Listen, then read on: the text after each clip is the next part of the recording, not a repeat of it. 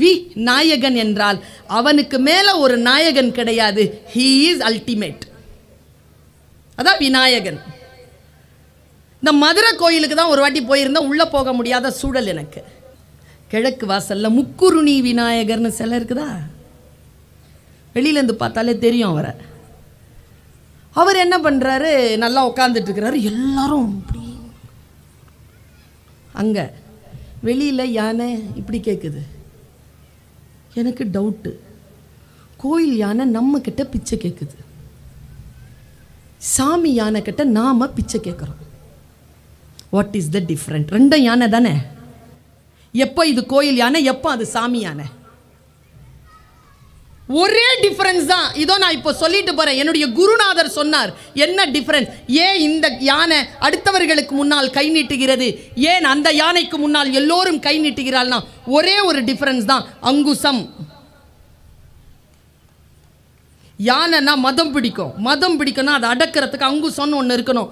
அந்த யானைக்கு மதம் பிடிக்கிற அந்த பலவீனத்தை அடக்கக்கூடிய அங்குசத்தை கோவில் யானை தன் பாகன் கையில் கொடுத்திருக்கிறது. விநாயக யானையை ரொம்ப நல்லா டைட் க்ளோஸ்அப்பில் பாருங்க, அவர் தான் கையிலே வச்சிருப்பார். அதை எவன் ஒருவன் தன் பலவீனத்தை அடக்கக்கூடிய ஆயுதத்தை அடுத்தவர்கள் கையில் கொடுக்கிறானோ அவன் பிச்சை எடுப்பான். எவன் ஒருவன் தன் பலவீனத்தை அடக்கக்கூடிய ஆயுதத்தை தன் கையிலேயே கொண்டிருப்பான் அவன் அடுத்தவர்களுக்கு பிச்சை போடுவான் என்று விநாயக சாமி நமக்கு சொல்லுது. உங்கள் வாழ்க்கையில் மாற்றத்தை நிகழ்த்தக்கூடிய சில சிந்தனைகளை மட்டும் இந்த ஆண்டு விழாவில் உங்கள் மத்தியில் வைத்துவிட்டு போகலாம் என்று நான் நினைக்கிறேன். நான் இப்படி சொல்லுகிறேன். என் அம்மா,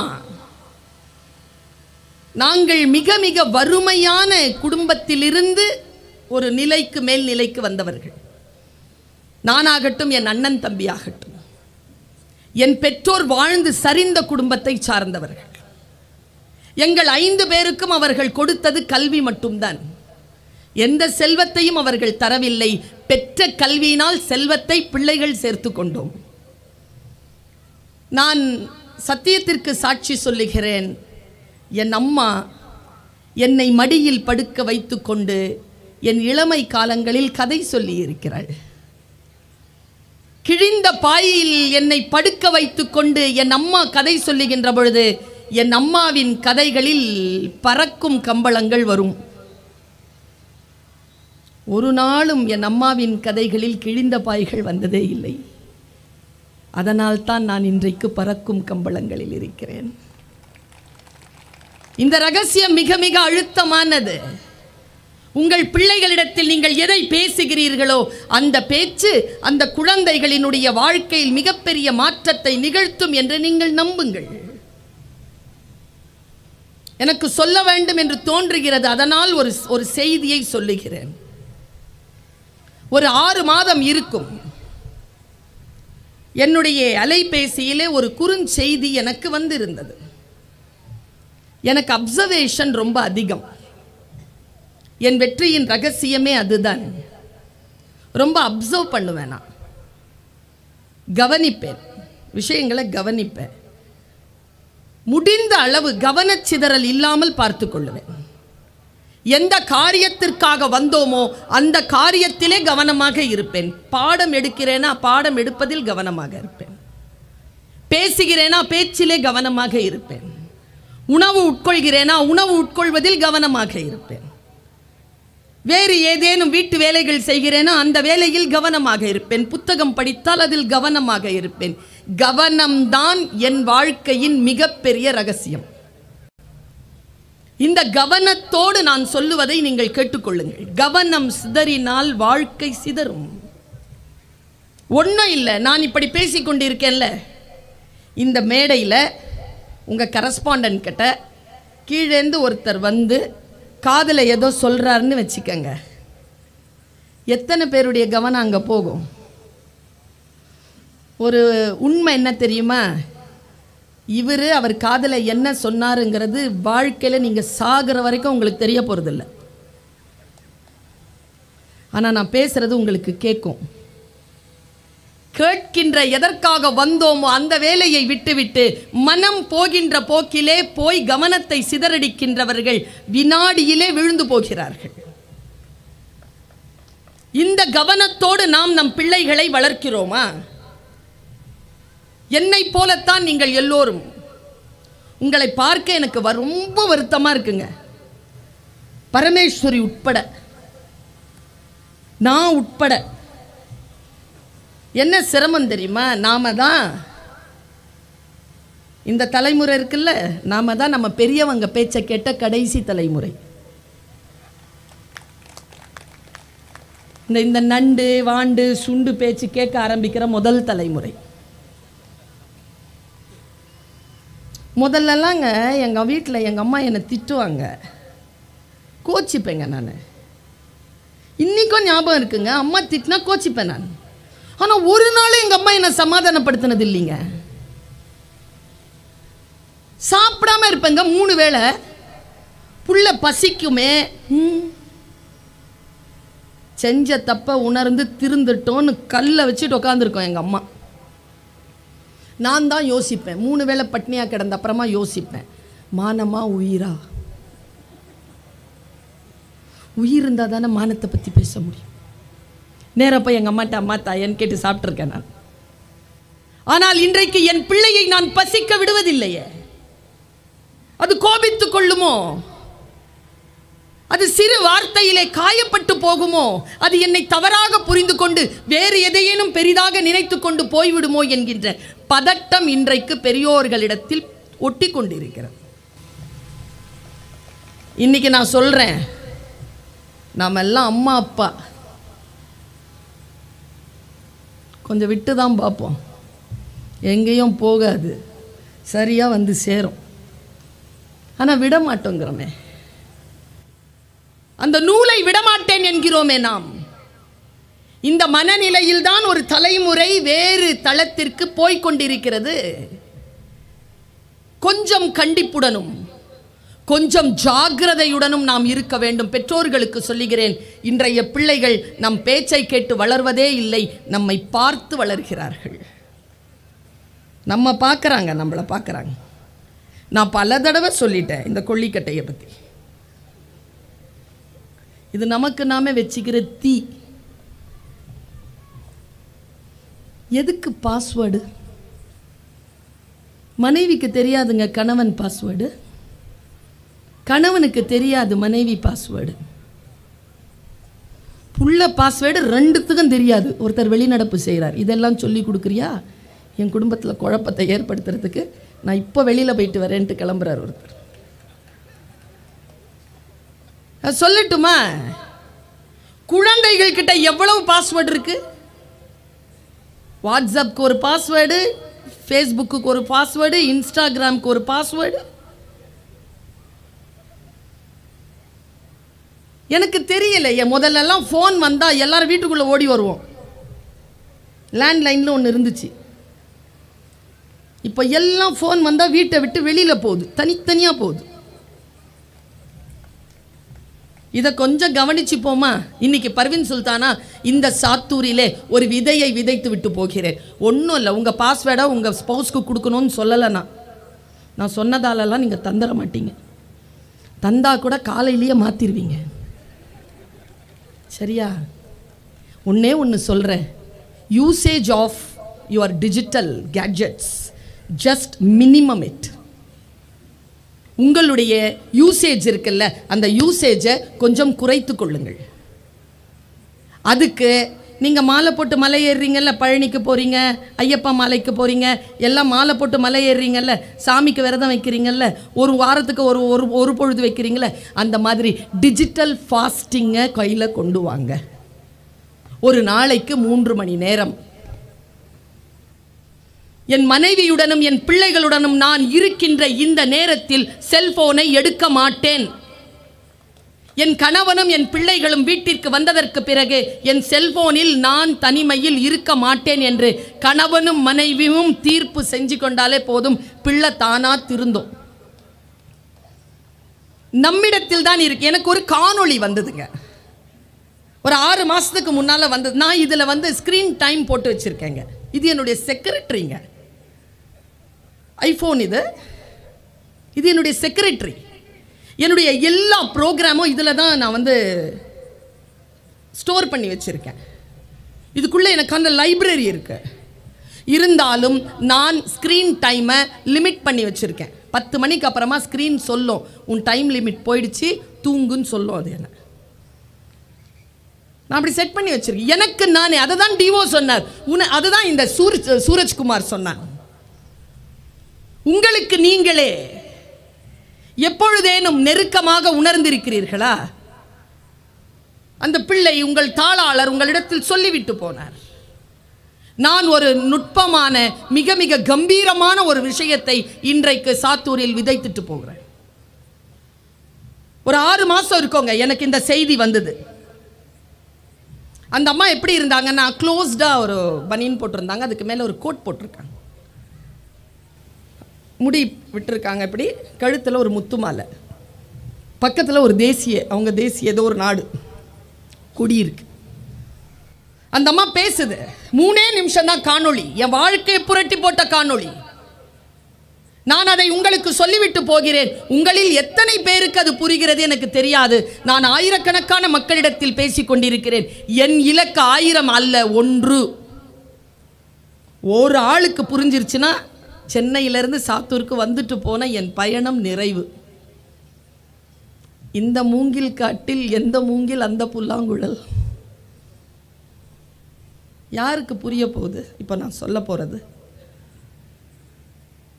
அந்த பெண் சொன்னார், 50-55 வயது இருக்கும் அவளுக்கு. அந்த அந்த அந்த பெண் சொல்லுகிறாள், என் அம்மா பேர் ஷியாமளா, என் தாத்தா பெயர் கோபாலன். எங்க அம்மா 5 வயது முதல், எனக்கு 5 வயது முதல் 12 வயது வரைக்கும் என்னை தாத்தா வீட்டிற்கு அழைத்து போவார். யார்கிட்ட பேசுறாங்க தெரியுமா அந்த அம்மா? உலகத்துக்கிட்ட பேசுறாங்க. கோடிக்கணக்கான மக்களுக்கு முன்னால் பேசுகின்ற ஒரு மிகப்பெரிய ஆளுமை இந்த வார்த்தையை சொல்லுது. என் கண்களில் அது பட்டது. நான் நேசிக்கின்ற என் மக்களிடத்தில் அதை என் மொழியில் கடத்துகிறேன், அவ்வளவுதான். அந்த அம்மா சொல்றாங்க, என் அம்மா பேர் ஷியாமலா, எங்க அப்பா பேர், எங்களுடைய தாத்தா பேர் கோபாலன். தாத்தா வீட்டிற்கு போகும்பொழுது எங்க தாத்தா ஓய்வு பெற்ற ஒரு அரசு அதிகாரி, லாங் வாக் போவார், என்னையும் கூட்டிட்டு போவார். அப்படி கூட்டிட்டு போகும்போது நான் அவரையே பார்த்துட்டு வருவேன். இப்படி பார்க்குறதுனா என்ன அர்த்தம்? என்ன அர்த்தம்? ரொம்ப குட்டி பாப்பான்னு அர்த்தம். 4 வயசு 5 வயசு ரொம்ப குட்டி பாப்பா. இப்படி பார்த்துட்டு போவேன். அவர் சொல்லுவார், இந்த நாடு எவ்வளவு சிறப்பானது, இந்த மக்கள் எவ்வளவு உயர்வானவர்கள், எவ்வளவு பண்பாட்டுக்குரியவர்கள், இவர்களுக்கு அரசியல் எப்படியெல்லாம் வாய்க்க வேண்டும், ஆட்சியாளர்கள் எப்படியெல்லாம் வாய்க்க வேண்டும், ஊழல்களற்ற ஒரு அரசாங்கத்திற்கு இவர்களெல்லாம் எப்படி சொந்தக்காரர்கள் என்று தன் அனுபவத்தில் என் தாத்தா பேசிக்கொண்டு வருவார். நான் அதை கேட்பேன்.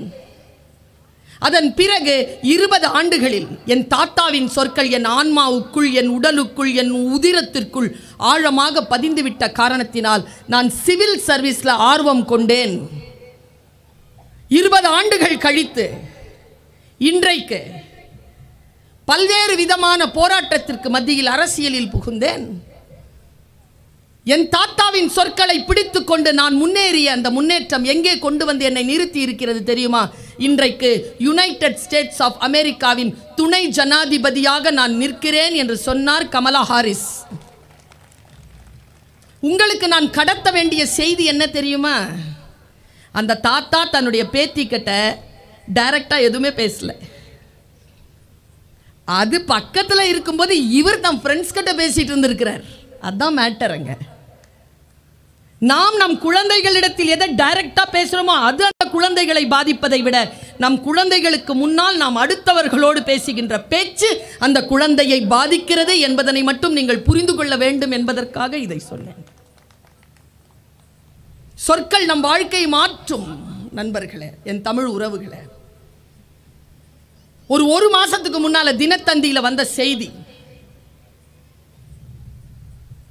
7 வயசு ஒரு பையனுக்கு அவங்க அப்பாவை ஒருத்த கொலை பண்ணிட்டான், சித்தப்பாவையும் சேர்த்து கொலை பண்ணிட்டான். ஜெயிலுக்கு போயிட்டான். 17 வருஷம் ஜெயில் அனுபவிச்சுட்டு 2 வருஷம் லேத்து பற்ற வச்சு பொழப்பு நடத்திட்டு இருக்கான் அந்த கொலையாளி. திருந்தி 17 வருஷம் ஜெயிலில் போயாச்சு. இப்போது லேத்து பற்றல வச்சு 2 வருஷம். இந்த 7 வயசு பையன் இருக்கான்ல, அந்த பையன் 2-3 வருஷமாக அந்த ஆளை பார்த்துக்கிட்டே இருந்து அந்த ஆளை தன் 4 நண்பர்களோடு சேர்ந்து கொலை பண்ணிட்டான். இப்போ வயசு அவனுக்கு 29. 7 வயதிலே அவன் மனதிலே விழுந்த அந்த கருப்பு விதை, பெற்றோர்களோ உறவினர்களோ நண்பர்களோ அதை தீயாக போட்டு வளர்த்து வளர்த்து வளர்த்து 22 ஆண்டுகள் கழித்து அவன் கொலையாளியாக நிற்கிறான். நான் கமலா ஹாரிஸையும் கொண்டு வந்து நிறுத்துகிறேன், இந்த கைதான பிள்ளையையும் கொண்டு வந்து நிறுத்துகிறேன். எதை நம் பிள்ளைகள் காதுகளில் போட்டுக்கொள்கின்றன? எத்தகைய சூழ்நிலைகளை அந்த பிள்ளைக்கு நாம் தருகிறோம்? தனி மனிதன் குடித்துக்கொள், ஆனால் தகப்பன் குடிக்க கூடாதுங்க. தனியான பெண் எது வேண்டுமானாலும் செய்து கொள், அது உன் வாழ்க்கை, உன் மரபு, உன் பண்பாடு. ஆனால் ஒரு தாயாகவோ மனைவியாகவோ சகோதரியாகவோ குடும்பத்தில் இருக்கின்ற பொழுது அது நம்முடைய அடுத்த தலைமுறையை பாதிக்கும் என்பதனை தெரிந்து கொள்ளுகின்ற குடும்ப அமைப்பிலே நம்பிக்கை கொண்ட பெண் நான். குடும்ப உறவுகளை யார் ஒருவர் சரியாக மதிக்கிறோமோ அவர்கள்தான் பிள்ளைகளுக்கு மிக சிறப்பான உதாரணமாக வந்து நிற்கிறார்கள். அடுத்தவர்களை குறை சொல்வது அல்ல. தம்பி சொன்ன ஒரு விஷயத்திலிருந்து சூரஜ்குமார், தமிழ்ல சொன்னா சூரியகுமாரன், கதிரவன், அந்த தம்பி ஒரு விஷயம் சொன்னார். ஒரு கல்வியாளராக நான் அவருடைய மனதிலே ஒரு நட்சத்திரம் இருப்பதை பார்த்தேன், ஒரு அக்கினி இருப்பதை பார்த்தேன். அது போதுமானது. அந்த வெளிச்சம் மிகச் சரியாக பரவிக்கொண்டே வந்தால் அது போதுமானது. அடுத்த 20-25 ஆண்டுகளுக்குள் மிகப்பெரிய மாற்றம் நிகழும். எனக்கு யானை ரொம்ப பிடிக்குங்க. ஏன் தெரியுமா? என்கிட்ட சில குணங்கள் உண்டு. நான் யானை கிட்ட அதை பார்த்துருக்கேன். என்ன குணம் தெரியுமா? எல்லா பெண்களுக்கிட்டையும் இருக்குது. யானை கிட்ட நீங்கள் எவ்வளோ வேணாலும் விளையாடலாங்க, அதுக்கிட்ட எவ்வளோ வேணாலும் வேலை சொல்லலாம், அதெல்லாம் செய்யும். கட்டுப்பட்டுருச்சின்னு வச்சுக்கோங்களேன், சத்தியத்துக்கு கட்டுப்பட்டுருச்சின்னு வச்சுக்கோங்களேன், செய்யும், எல்லாத்தையும் செய்யும். ஆனால் அதை அடிக்கலாம், அது கூட விளையாடலாம், அது கூட வேலை வாங்கலாம், அதை கொஞ்சலாம், அது மேலே சவாரி செய்யலாம், என்ன வேணாலும் பண்ணலாம். ஆனால் எனக்கு யானையை ஏன் தெரியுமா பிடிக்கும்? அதன் எல்லையை யானை தான் தீர்மானிக்கிறது. புரிந்தவர்கள் கைத்தட்டுகிறார்கள், மற்றவர்கள் மிரண்டு பார்க்கிறார்கள். ரொம்ப பிடிக்குங்க எனக்கு யானை. யானையினுடைய இன்னொரு ஒரு சூட்சமமான ஒரு விஷயத்த சொல்கிறேன்.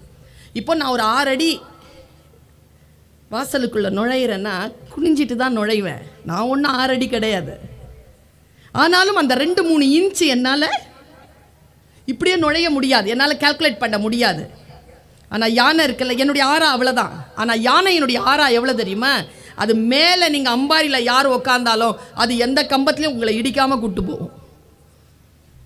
மிக விழிப்புணர்வு உள்ள மிருகம், கஜ மிருகம், அதுதான் ராஜா. ஆக்சுவலி காட்டுக்கு மட்டும் அல்ல. அதனால்தான் நாம் விநாயகன் என்ற அந்த அந்த அந்த யானையை நாம் வணங்குகிறோம். மூலக்கடவுள். இங்கேயும் பாருங்க, விநாயகன் சிலை தான். வி அப்படின்னா என்ன அர்த்தம் தெரியுமா? தனக்கு இல்லைன்னு அர்த்தங்க. இல்லை, வி வி ஜெய் அப்படின்னா என்ன அர்த்தம்னா அவனை யாரும் வெல்ல முடியாது. ஜீத் அப்படின்னா என்ன அர்த்தம்னா அவனை யாரும் வெல்ல முடியாது. 2 பேருக்கும் ஒரே பேர் தான்.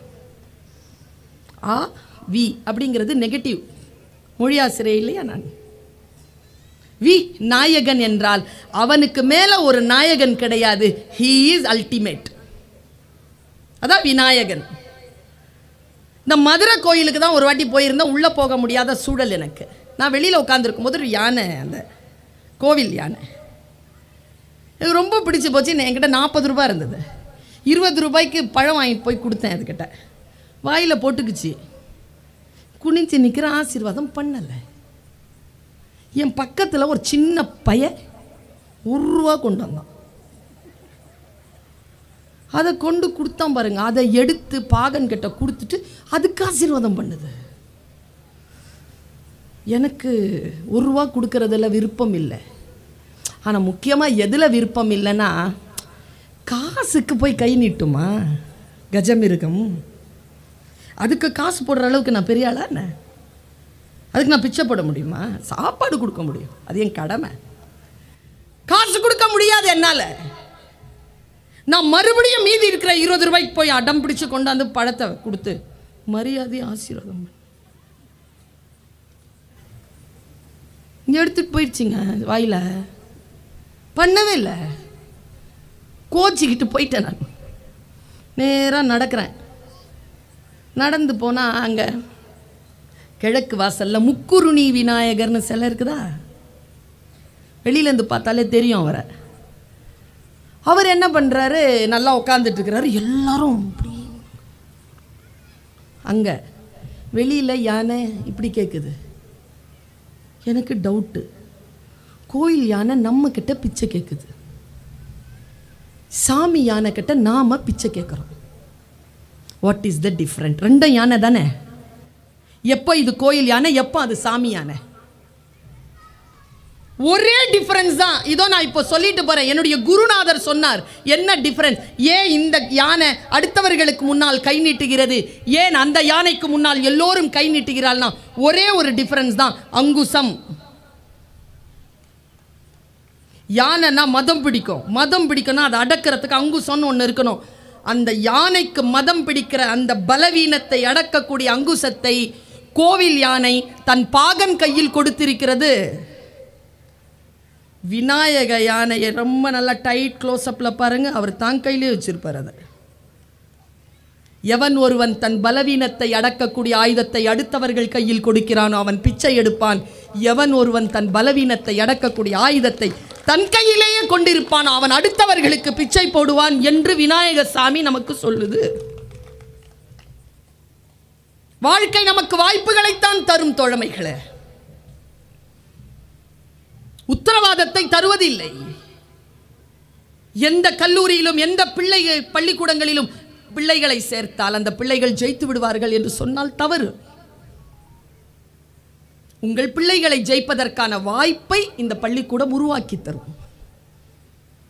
இந்த வாய்ப்பை யார் பயன்படுத்திக் கொள்கிறார்களோ அவர்கள் ஜெயிப்பார்கள். வாய்ப்புகளை கோட்டை விடுகின்றவர்கள் தோற்பார்கள். நமக்கு வாழ்க்கை வாய்ப்புகளை தந்திருக்கிறது என்றால் அந்த வாய்ப்பை எப்படி பயன்படுத்த வேண்டும்? நீங்க எப்படி தெரியுமா குழந்தைகளை வளர்த்தெடுங்க? யூஸ்வலாக பிள்ளைகள் இருக்கிறாங்கல்ல, 3 வகைங்க. நான் இந்த ஆண்டு விழாவெல்லாம் கருத்தில் கொள்ளலை இப்போ. ஏன்னா 340க்கும் 340 மேடை ஏற்றுறாங்க. அப்படிலாம் எங்கள் காலத்தில் இல்லை. யாருக்கு திறமை இருக்கிறதோ அவர்கள் மட்டும்தான் மேடை ஏறுவார்கள், மற்றவங்களாம் வேடிக்கை தான்.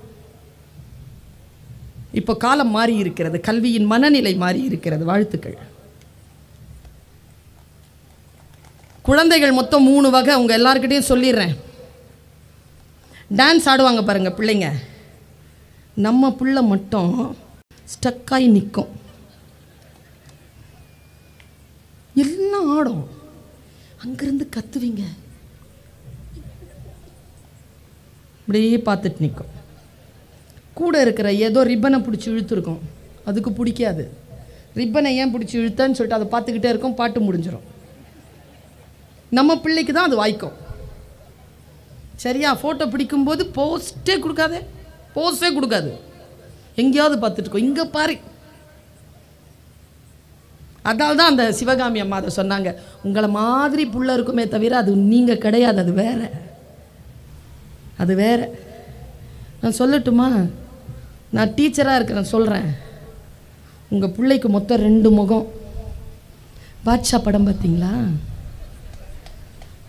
என் பேர் மாணிக்கம், ஆனால் எனக்கு இன்னொரு பேர் இருக்குமாங்கள்ல, அந்த மாதிரி இன்னொரு முகத்தை நாங்கள் தான் பார்ப்போம், நீங்களாம் பார்க்க மாட்டீங்க. எங்களுக்கு தான் தெரியும். அந்த இன்னொரு முகம் எங்களுக்கு தான் தெரியும். நான் இன்னைக்கு சொல்கிறேன், எழுதி வச்சுக்கோங்க. பிள்ளைகள் மொத்தம் 3 வகை.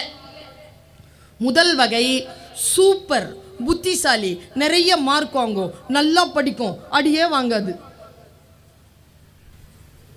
அது நம்ம வீட்டில் இருக்காது. ரெண்டாவது வகை நல்லா ஆடும் பாடும், பாஸ் பண்ணிடும், நிறைய சர்டிஃபிகேட் கொண்டு வரும், கப்பெல்லாம் கொண்டு வந்து காட்டி ஓரளவு சமாளிச்சிரும். அதுவும் அடிக்க வாங்காது. அதுவும் பல பேருடைய வீட்டில் இருக்காது. மூணாவது வகைன்னு ஒன்று உண்டு, புலி மூட்டைன்னு பேர். அதுக்கு அது படிக்கவும் செய்யாது, டான்ஸும் ஆடாது, சொல்கிற பேச்சு கேட்காது, எதுவும் செய்யாது, இருக்கும், கம்முன்னு இருக்கும். ஆனால் நான் ஒன்று சொல்கிறேன், எழுதி வச்சுக்கோங்க. இங்கே இந்த மேடையிலே இருக்கிறோம் அந்த 3 பேரும். இந்த பேசிட்டு போனார்ல கல்வி அதிகாரி, அவர் ஃபஸ்ட்டு வகை. நல்லா படித்து மார்க் வாங்கி சூப்பர் போஸ்டிங்கில் இருக்கு. செகண்டு நான், பேசி கீசி ஆட்டம் பாட்டம் இல்லாமல். தேர்டுன்னு ஒன்று இருக்குதுல்ல, யாருன்னு பார்க்குறீங்களா? நம்ம பிரம்மன் சார். அது படிக்கவும் படிக்காது, டான்ஸும் ஆடாது, எது நடந்தாலும் சும்மா இப்படியே பார்த்துட்ருக்கோம். ஆனால் நான் சொல்லவா, இந்த திறமைசாலிகளையோ இந்த புத்திசாலிகளையோ நிர்வகிக்கிற நிர்வாகி, சம்பளம் கொடுக்கறது அவங்க தான். நல்லா தெரிஞ்சுக்கோங்க. இந்த மாதிரி பிள்ளைகள் இருந்தால் அந்த பெற்றோர்கள் பாக்கியசாலிகள். நாங்கள்லாம் நிறைய சம்பாதிப்போம், அவர் நிறைய சம்பளம் கொடுப்பார். குழந்தைகள் யாருமே குப்பைகள் இல்லை. எல்லோரிடத்திலும் ஏதோ ஒரு திறமை இருக்கிறது. அதுவும் இந்த 21வது நூற்றாண்டில் 1000 வாய்ப்புகள் அந்த குழந்தைகளுக்கு இருக்கு. அதனால் அச்சப்படாதீர்கள். அறம் சார்ந்த கல்வியை, ஒழுக்கத்தை மட்டும் அந்த குழந்தை கற்றுக்கொண்டால் போதும். அந்த குழந்தை ஜெயிப்பது தவிர்த்து வேறு எந்த வழியும் இல்லை என்பதுதான் இன்றைய காலகட்டத்தினுடைய நிதர்சனம். நான் சொல்லுகிறேன், இந்த குழந்தைகளுக்கு நாம் எப்படிப்பட்ட அறிவுரையை சொல்ல வேண்டும்? ஒன்று மட்டும் சொல்லி கொடுத்துருங்க பிள்ளைக்கு. எப்பொருள் சொல்லுங்க, மீதி அப்பொருள் அப்படின்னா என்ன? யார் என்ன கேட்டாலும் உடனே பதில் சொல்லக்கூடாது, அது கிடையாது. எப்பொருள் என்கிட்டலாம் சிக்கவே கூடாது. நீங்கள்லாம், நான்லாம் ஃப்ரண்ட் பிளேயர், பால் வந்ததுன்னா பவுன்ஸ் தான். அதுக்கு அர்த்தம் வேறங்க. நான் கரெக்டாக சொல்கிறேன் பாருங்க, உங்களுக்கு புரியுதான்னு பாருங்க. உங்கள் குழந்தை ஷார்ப்பாக இருக்கான்னு மட்டும் பார்த்துக்கோங்க. ஒரு சென்டென்ஸ் பேசினா அதுக்கு புரியுதான்னு மட்டும் பார்த்துக்கோங்க. என்ன வார்த்தைகள் சொல்லுகிறீர்களோ அதை மறக்காமல் அது ஞாபகத்தில் வைத்துக் கொள்கிறதான்றது மட்டும் பார்த்துக்கோங்க. எந்த காம்ப்ளிகேட்டடான மேட்டரையும் குழப்பிக் கொள்ளாமல் அந்த குழந்தையால் புரிந்து கொள்ள முடிகிறதா? உங்கள் குழந்தை மிகப்பெரிய ஆற்றலோடு மிகப்பெரிய தலைமைத்துவத்திற்கு வரப்போகிறதுன்னு அர்த்தம்.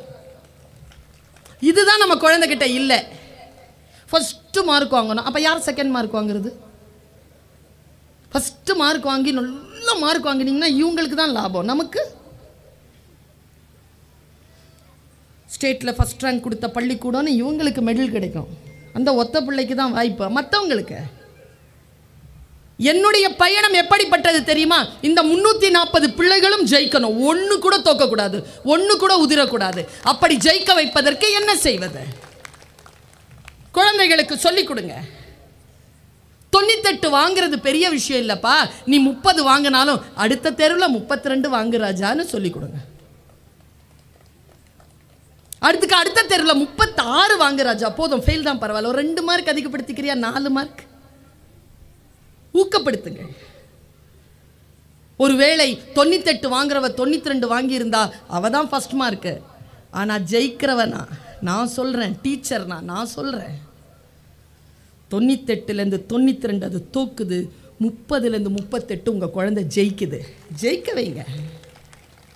தன்னைத்தானே ஜெயித்து கொண்டே பிள்ளை போகட்டும். யாரையும் அது வேடிக்கை பார்க்க வேண்டிய அவசியமே இல்லை. ஆனால் அப்சர்வேஷன் மட்டும் இருக்கணும். இந்த உலகம் எப்படிப்பட்டது, எதை இந்த உலகம் பேணி பாதுகாக்கிறது, எதை தள்ளுகிறது என்கின்ற அறிவை மட்டும் அந்த குழந்தைக்கு சொல்லிக்கொண்டே இருங்கள்.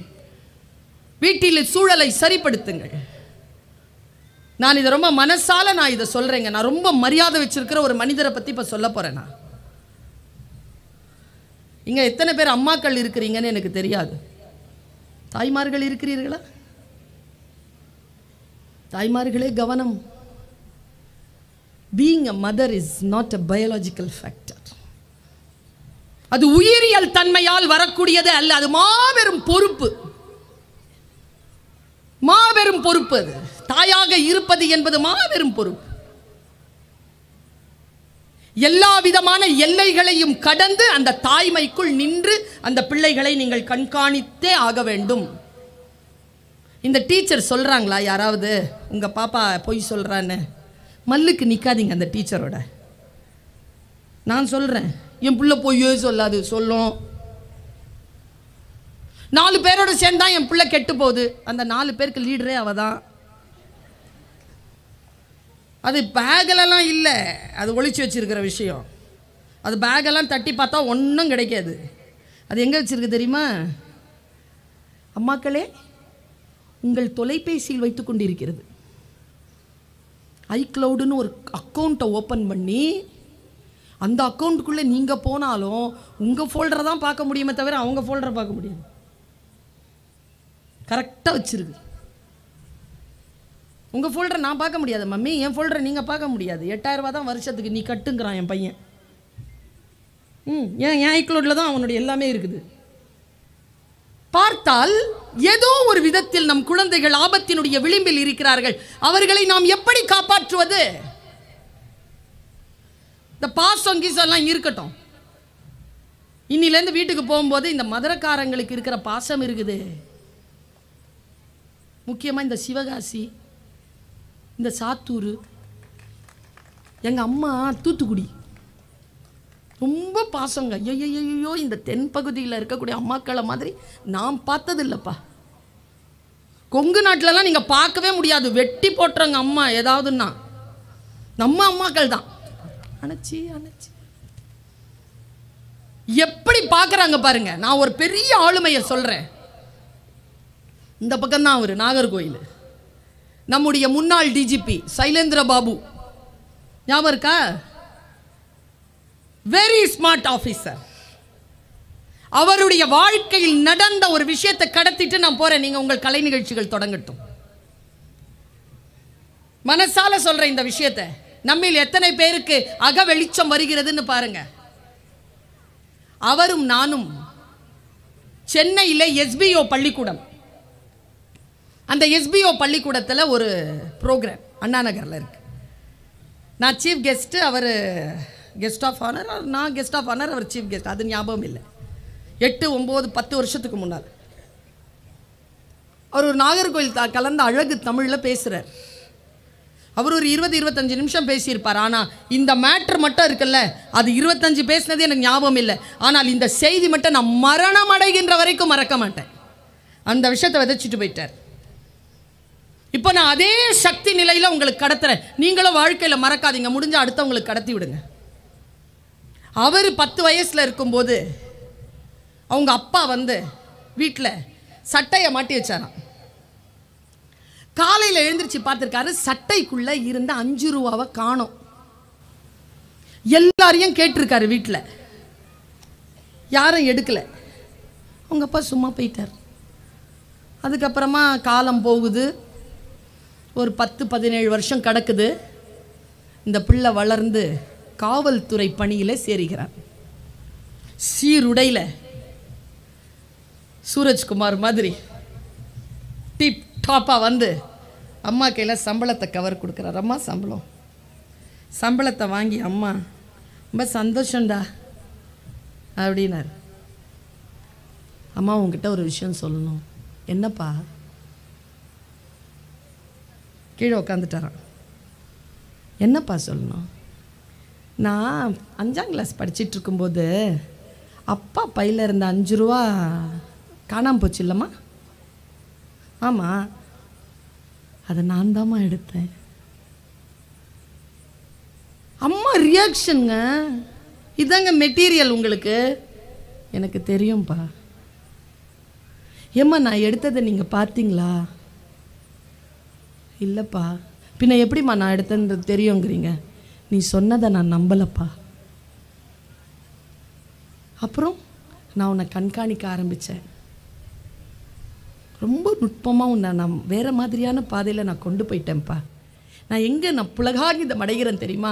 அப்பா பையில் 5 ரூபாய் எடுத்த அந்த குழந்தைய ஒரு தாய் கண்காணித்து எங்கே கொண்டு போய் நிறுத்துச்சு தெரியுமா? யார் பையிலேருந்து எவன் காசு எடுத்தாலும் அவனை போலீஸில் பிடிச்சி கொடுத்து அவனை கொண்டு போய் நீதிமன்றத்தில் நிறுத்துகிற ஒரு காவல்துறை அதிகாரியாக தன் பிள்ளையை வளர்த்தெடுத்தாள் பாருங்க அந்த அம்மா. There she stands. நான் இதை சொல்லுகின்ற பொழுதெல்லாம் பரவசப்படுவேன். நான் சொன்னல, எப்பொருள் யார் யார் வாய் கேட்பினும் அப்பொருள் மெய்ப்பொருள் காண்பதறிவு. என்ன அர்த்தங்க? எங்க நான் ஒரு விஷயம் சொல்கிறேங்க. எந்த வார்த்தைகள் சொல்லப்பட்டாலும் அந்த வார்த்தைகளினுடைய அளவை பிரித்து பிரித்து பிரித்து ஒன்று கூட கீழே உதிர்ந்து விடாமல் அத்தனை சொற்களையும் சேர்த்து எடுத்துக்கொள்ளுங்கள். எவ்வளவு ஆயுள் வாழ்கிறோமோ என்று நமக்கு தெரியாது. ஆனால் வாழ்கின்ற ஆயுள் முழுக்க புத்திசாலித்தனத்துடன் வாழ்ந்து போவோம். சொல் புரியணும் நமக்கு. எப்பொருள் யார் யார் வாய் கேட்பினும், யார் என்ன சொன்னாலோ என்ன சொல்லப்படுதுங்கிறத பாருங்கிறான் வள்ளுவன். யார் வேணாலும் சொல்லிட்டு போட்டோங்க, எது வேணாலும் யார் வேணாலும் சொல்லப்படுகின்ற பொருள் பார். அந்த பொருள் அர்த்தமுடையதா, சரியா, தவறா? உங்களுக்கு புரியல, இப்படி சொன்னால் புரியாது. நான் இதுக்கு ஒரு விளக்கம் சொல்கிறேன். அக்பர் உட்கார்ந்து இருந்தான். பீர்பல் லேட்டாக வந்தான். ஏண்டா லேட்டாக வந்தேன்னு சொல்லி கேட்டார் அக்பர். தியானம் செய்தேன் ஆலம்பனா. தியானம் செய்தால் என்ன நடக்கும்? மனசு பீஸ்ஃபுல்லாக இருக்கும். முன்னால் இருக்கிற மனசில் என்ன இருக்குன்றதை தெரிஞ்சுக்கலாம். ஆற்றலுடன் வாழ்க்கை முழுவதும் இருக்கலாம். அன்றைய நாளை நான் ஆற்றலுடன் கடப்பதற்கு நான் தியானம் செய்கிறேன். ஆன்மீகத்தில் நாட்டம் கொண்ட அக்பர் சொன்னான், எனக்கும் சொல்லிக் கொடு. பீர்பல் சொன்னான், அப்படியெல்லாம் சொல்லிக் கொடுக்க முடியாது, என் குருநாதரிடம் வா.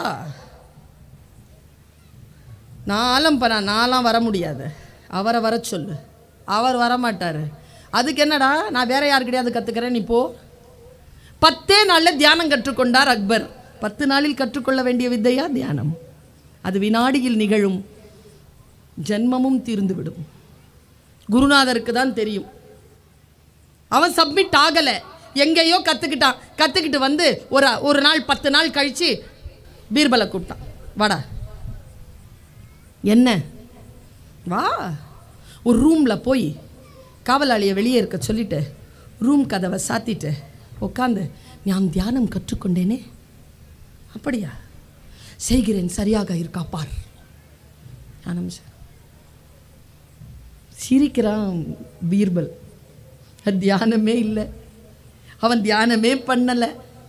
அவனுடைய நினைவுகள், அவருடைய இதெல்லாம் அப்படியே தெரியுது. தப்பு தப்பாக பண்ணுறார்.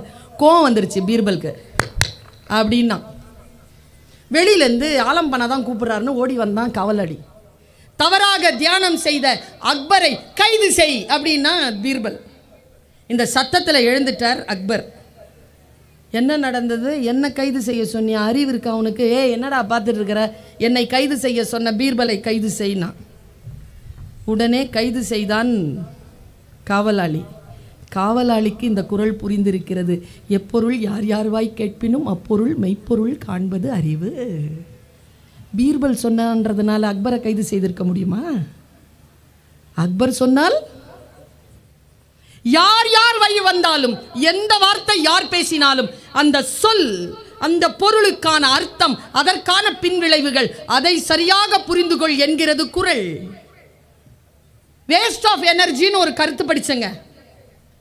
நான் இதை சூரஜ்குமாருக்கும் சொல்லிவிட்டு போகிறேன். வேஸ்ட் ஆஃப் எனர்ஜின்னு ஒண்ணுமே இல்லை குழந்தை. இந்த உலகத்தில் வேஸ்ட் ஆஃப் எனர்ஜின்னு ஒரு மேட்டரே கிடையாதான். ஏன் தெரியுமா? வேஸ்ட் ஆஃப் எனர்ஜிங்கிறது ஒரு ஃபார்முலா. இப்போ சிங்கம் இருக்கு, 100 கிலோமீட்டர் ஓடுது, அதுக்கு இரையே கிடைக்கல. ஒரு 1/2 கிலோமீட்டர் ஓடுது, இரை கிடைச்சிருச்சு. லா என்ன சொல்லுது தெரியுமா? இந்த 99.5% இருக்குல்ல, சிங்கத்தினுடைய எனர்ஜி வேஸ்ட் ஆனாதான் இந்த காடு இந்த சூழல் எல்லாம் சரியாக இயங்கும். அது போகிற 1/2 கிலோமீட்டர்லேயே எல்லா உணவும் அதற்கு கிடைத்து விட்டால் அத்தகைய சிங்கங்களால் இந்த உலகம் அழிந்து போகும். புரியுதா? அதனால் யார் எதை செய்தாலும் எல்லாவற்றுக்கும் ஒரு காரணம் உண்டு என்பதனை மட்டும் தெரிந்து கொள்ளுங்கள். இந்த பிரபஞ்சம் நம்மை பார்த்து கொண்டிருக்கிறது.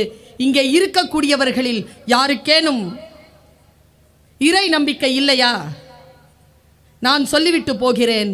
உங்களுக்கு இறை நம்பிக்கை இல்லை என்றாலும் இந்த பிரபஞ்ச சக்தியின் மீது கவனம் கொள்ளுங்கள்.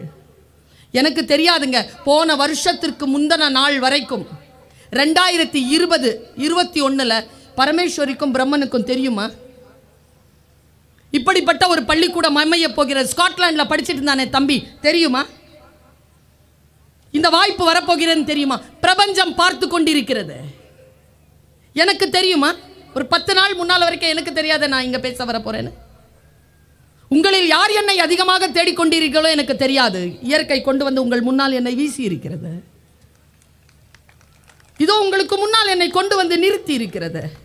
உங்களுடைய வேலை இதில் ஒன்றுமே கிடையாது. உங்கள் பிள்ளை இந்த பள்ளிக்கூடத்தில் படிக்கிறான் என்கின்ற ஒன்றை தவிர இயற்கை அப்படித்தான் வாய்ப்புகளை தரும். என் மனசுக்கு ரொம்ப நெருக்கமாக இருக்கிறதுனால நான் சொல்கிறேன்.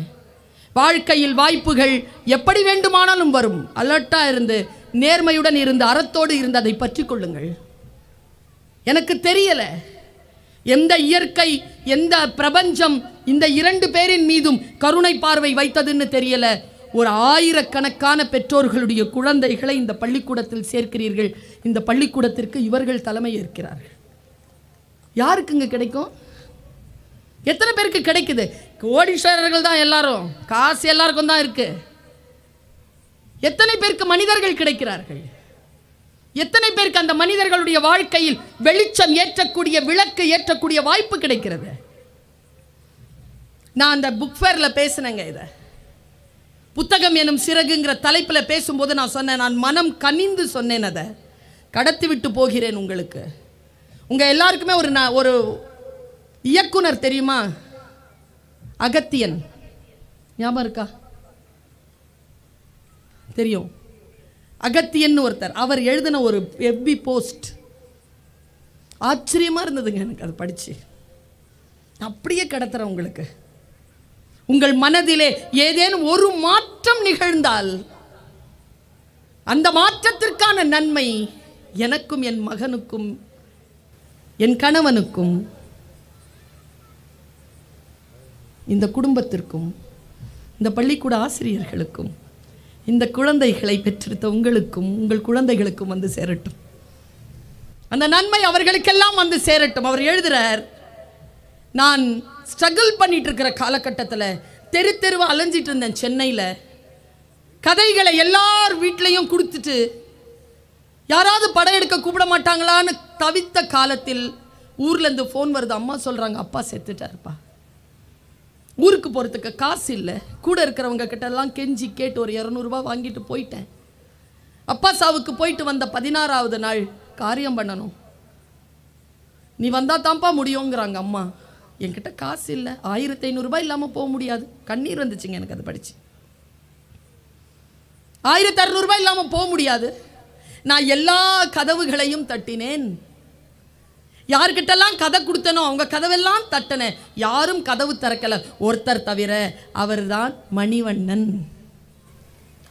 இறந்துட்டார் அவர். அவர் கதவை திறந்துருக்கார். வாப்பான், அப்பா இறந்துட்டார் சார். உட்காருப்பான், தண்ணி கொடுத்தாரான். சார் காரியத்துக்கு போகணும், காசு இல்லை. சரிப்பா, ஒரு 1500 ரூபா கொடுப்பீங்களா சார்? இவர் கேட்குறார், அகத்தியன் கேட்குறார். மணிவண்ணன் சொன்னாரா, சரிப்பா யோசிக்காதீங்க சார், உங்ககிட்ட நான் ஒரு கதை கொடுத்துருக்கேன்ல, அது இனிமேல் உங்களது சார், நான் விற்றுட்டேன் சார், 1500 ரூபா கொடுங்க சார். அப்போ சொன்னாரா மணிவண்ணன், டேய் என்னடா பேசுகிற நீ, 1500 ரூபா கதையடாது, நீ கொண்டு போ இந்த காசை, நீ திரும்பி வா, நம்ம படம் பண்ணலாம் போ. அவர் போனார், காரியத்தை அனுபவித்தார், வந்தார். அதுக்கப்புறமா 7-8 படங்கள் மணிவண்ணனை வைத்தே செய்தார். அதற்கு பிறகு 10-12 படங்கள், 15 படங்கள் எல்லாம் முடிச்சுட்டு 15-20 வருஷத்துக்கு அப்புறமா 2 பேரும் சந்திக்கிறாங்க. இதுதான் மேட்டரே. 2 பேரும் சந்திக்கிறாங்க. சந்திச்சுட்டு சிரிச்சிட்டு பேசிட்டு இருக்கும்போது அகத்தியன் சொன்னாராம், சார் ஒரு விஷயம் மறந்தே போச்சே சார். என்னப்பா? அந்த 1500 ரூபாய் நான் உங்களுக்கு திருப்பி கொடுக்கவே இல்லையே சார், கடனாகவே இருக்கேன் சார். அது கடன் இல்லைப்பா, விடு நீ அதை நீ கொடுத்துட்ட விடு. எப்படி சார்? டேய், இது வரைக்கும் என்னை வச்சு எவ்வளோ படம்டா பண்ண? ஒரு 6-7 படம் பண்ணியிருப்பேன் சார். எனக்கு எவ்வளோடா சம்பளம் கிடச்சிருக்குன்னு நினைக்கிறேன் நீ? தெரில சார், ப்ரொடக்ஷன் கிட்ட கேட்டால் தான் சார் தெரியும். 75 லட்சம் ரூபா கொடுத்துருக்கடா. வந்துருச்சுடா எனக்கு. இருந்தாலும் அந்த 1500 இல்லைடா, அது முதலீடுடா. எப்படி சொல்கிறீங்க சார் அதை முதலீடுன்னு? ஒரு பையன், நான் இதை சொல்கிறேன் நீ கேட்டுக்கோ, கடவுள் நம்பிக்கை இல்லை என்று சொன்ன அந்த மணிவண்ணன் இதோ காற்றலைகளில் எங்கோ கரைந்து நின்ற ஆன்மாவாக நின்று கூட இதை கேட்டுக்கொண்டிருக்கலாம். அவர் சொன்னாராம், இந்த பிரபஞ்சம் பார்த்து கொண்டிருந்தது. ஒரு பையன் தன்னுடைய அப்பாவுடைய காரியத்துக்கு போகிறதுக்காக 1500 ரூபாய் தேடி அலையுது. அந்த பிரபஞ்சத்துக்கு கையில் 75 லட்சம் ரூபாய் இருந்தது. அப்படி பார்த்துட்டே இருந்துச்சான். யார் இந்த பையனுக்கு அந்த 1500 ரூபாய் கொடுக்குறாங்களோ அவங்களுக்கு இந்த 75 லட்சம் ரூபான்னு பார்த்துட்டே இருந்துச்சான். நான் கொடுத்தேன்டா, பிரபஞ்சம் எனக்கு கொடுத்துருச்சு போடா.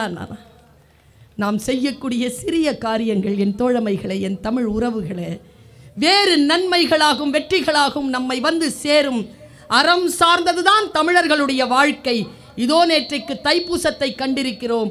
அந்த நிலையில் நான் சொல்லுகிறேன், இந்த தை நம் அனைவருடைய வாழ்க்கையிலும் வெளிச்சத்தை ஏற்றட்டும், நம் அனைவருடைய வாழ்க்கையிலும் உயர்வுகளை தரட்டும். அறம் சார்ந்து வாழ்வோம், கல்வி சார்ந்து வாழ்வோம், ஒழுக்கம் சார்ந்து வாழ்வோம். மீண்டும் சந்திப்போம். வணக்கம்.